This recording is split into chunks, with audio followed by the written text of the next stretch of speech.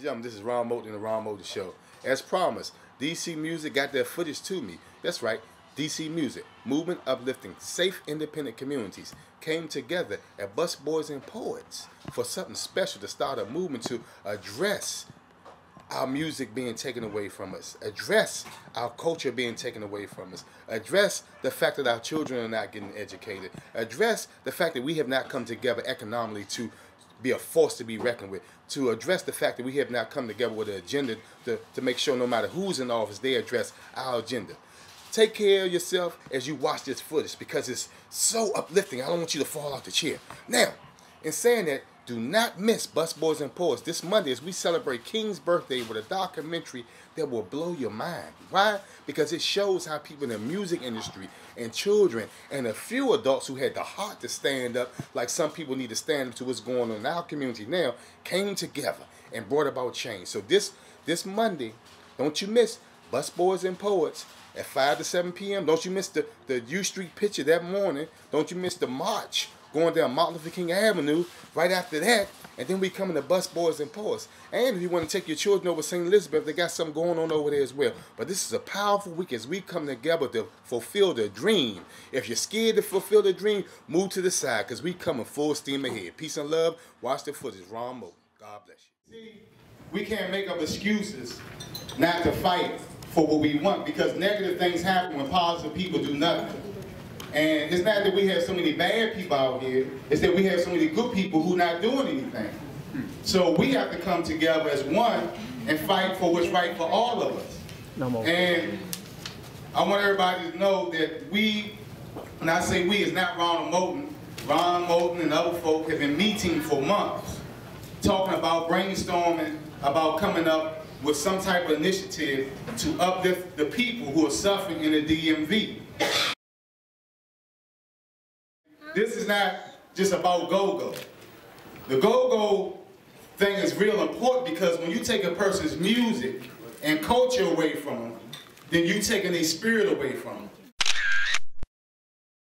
Don't get brought into this thing about affordable housing. $1 million house is affordable for somebody, just nobody in this room. Kids when I was young, I had 2 twin boys at 19. But through that, I still went to college. When I said I'm gonna make 30,000, then I'm gonna be all right. Then I'm gonna make 40,000, then I'm gonna be all right. Then I'm gonna make 50,000, and then I'm gonna be all right. Then I'm gonna make 60,000, and you know what? It kept going up because I'm still not all right. How can we be better? How can we be better? Every time we think we succeed, they say, "Oh no, you're still not good enough. You got an education, or you're still not good enough." Or you got a couple dollars in the bank, you still not good enough.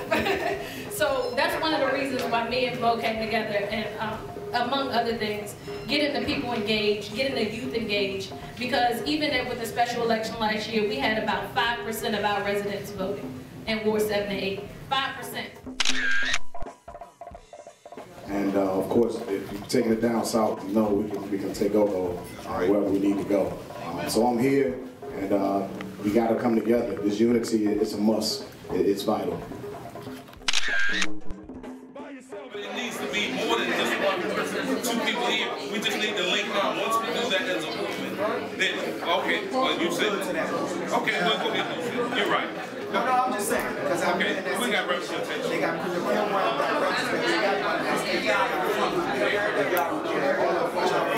I'm not saying why. I'm not saying. You exposed to different things. You know, it wasn't that you want to be a major in music or a major in art, but we had woodwork in high school. I did woodwork and everything. So what I'm saying is, they opened your eyes to a lot of possibilities. It wasn't your job to make you duck dance, violin, whatever. But now you can at least I know how to be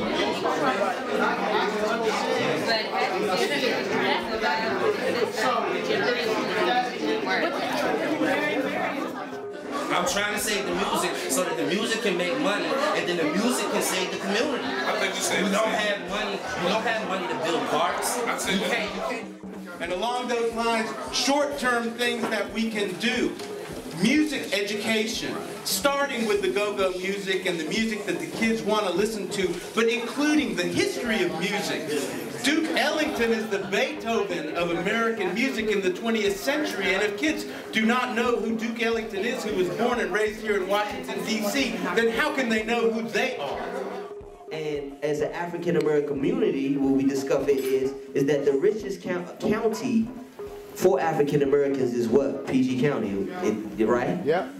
But when you put the debt to income ratio, because of the fact that a lot of them houses just got foreclosed on, a lot of that kind of stuff that happened. We have done all we can do on our own. Now let's see what we can do together. Because how many of y'all remember that movie of Amityville Horror? You remember that, John? You remember that voice saying, "Get out"? That's what they are screaming right now. And until we do something different, we're going to be the dinosaurs out this junk. Okay? And the only thing's going to be left is black churches. We're going to be looking like Georgetown. Okay? For real.